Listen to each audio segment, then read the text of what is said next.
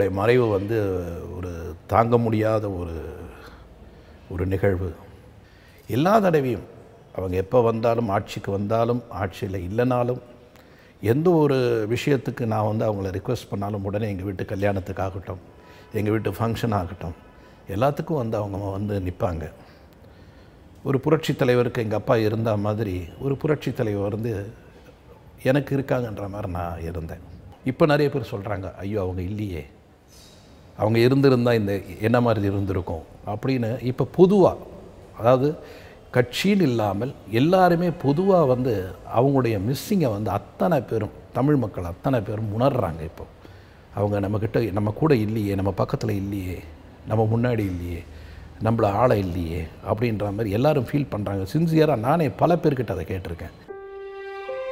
மக்களால் நான், மக்களுக்காகவே நான். ஒரு தாய்க்குத்தான் தன் பிள்ளைகளுக்கு என்ன தேவை என்பது தெரியும்.